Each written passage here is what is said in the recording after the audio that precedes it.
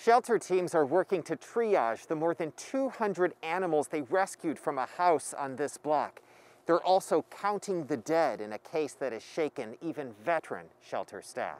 Teams from the Seattle Animal Shelter rescued one animal after another Thursday from a pair of homes along 26th Avenue Southwest. This is one of the most significant severe cases of animal cruelty that I have seen in my career. Shelter Director Ann Graves says they found dozens of dead animals on the property. She says they're still assessing how many perished and what caused their deaths.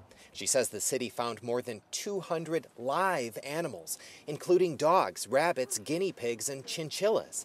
Teams rushed those animals to the shelter, where it's an all-hands-on-deck situation, with veterinarians and staff working into the night trying to save lives. This all started with a tip. The shelter worked with Seattle police to search the property with a warrant. They arrested a suspect, who now faces charges of felony animal cruelty. Somebody saw something concerning here and called us and reported it. We came out and saw enough to start investigating, and that culminated in this. So we appreciate any time someone sees something concerning that they report it to us so we can investigate. This really speaks to the importance of speaking up if you see something wrong. Yes, it does. Absolutely. Animal cruelty carries a possible punishment of up to 5 years in prison, a $10,000 fine, or both. We're trying to learn more about how people can help those rescued animals. Right now, the shelter staff says their priority is just getting them through the night.